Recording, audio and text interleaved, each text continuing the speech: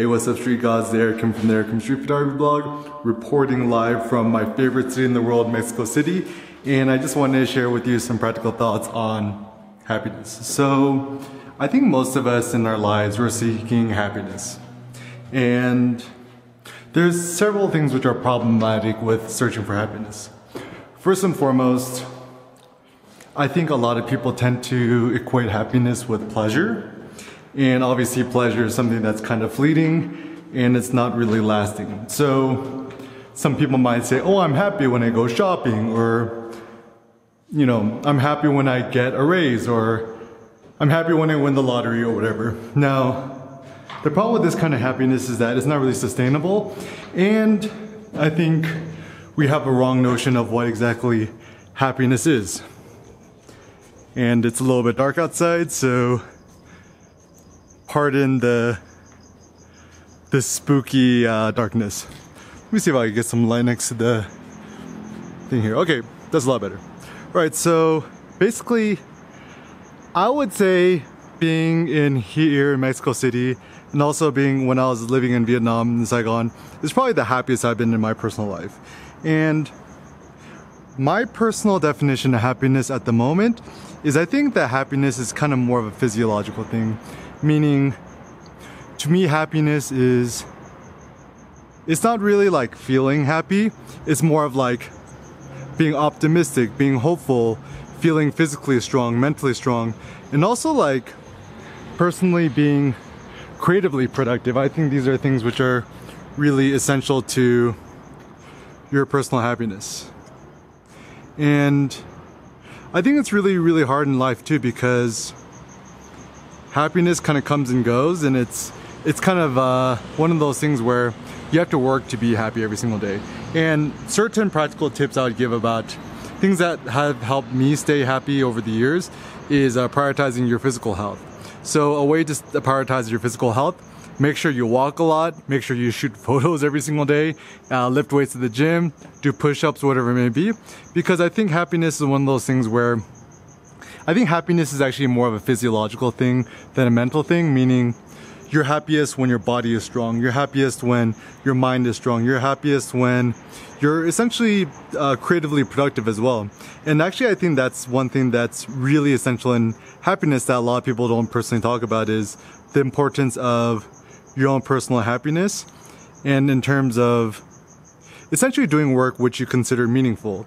And also one thing I think it's really important for us to realize is that happiness doesn't come from external measures of success. So I think one of the worst ways of being happier is thinking that you're happier, oh, you know, when you got a sponsorship, or thinking that you're happier when, you know, you get a lot of likes on social media or wherever it may be. I think actually one of the best ways to be happier in life is to create your own happiness. And creating your own happiness means to essentially make art, to make photos, to write, do things which you personally feel proud of, things that you know that you've pushed yourself to the limit, and things that were personally challenging to you, and things that, like, one of those things in life where you just want to share this kind of joy and these things in your own personal life. And so some practical ways to be happier is, you know, do some sort of physical activity every single day, walk around every single day. And I really think that and I mean, obviously, like, I cannot really control your life. I don't know where you live or what your job or your life situation is, but I would certainly say that living in a country where the cost of living is a lot less has certainly made me a lot happier. Like, for example, living here in Mexico City, Cindy and I just went to the most fancy restaurant, one of the most fancy restaurants in town. And essentially, it only cost us, like, you know, for the fanciest dish, only like $14 to $15, which is insane, because something like that in San Francisco would have probably been $70 to $80 a plate.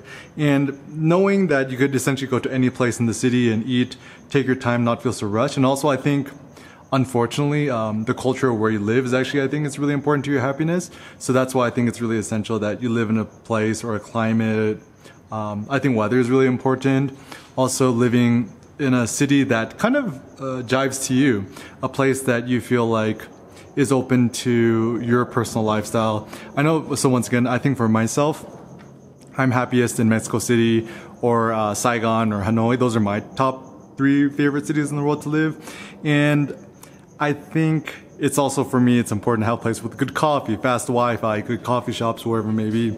And I think it's like, you're never really gonna know what makes you happy until you take certain risks in your life and you take certain bold, experimental ways of living. So, I think I generally prefer a more nomadic way of living, and I didn't know that until I tried it out with Cindy.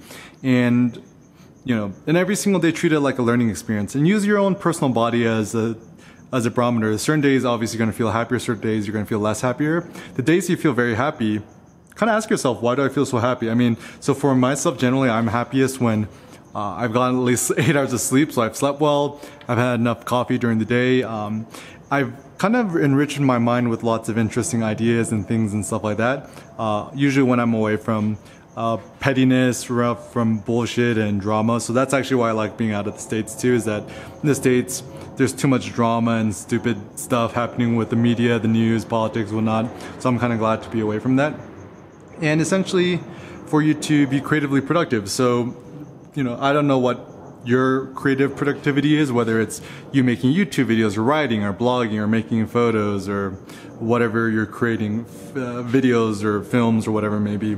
Really focus on being as productive as you can. I mean, I think a lot of people often say quality is more important than quantity, but I think quality, it doesn't really mean anything. It's not really something that's empirical, whereas quantity is, feeling like you could create things and then like kind of like a stream.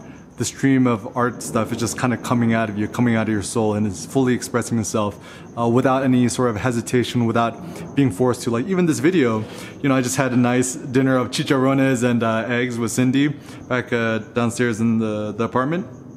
And I just felt really inspired. I was like, I'm feeling really happy right now, and I just want to share some of my personal thoughts on happiness. I think that happiness is more about creative productivity. It's not about, money, fame, wealth, power, influence, and stuff like that.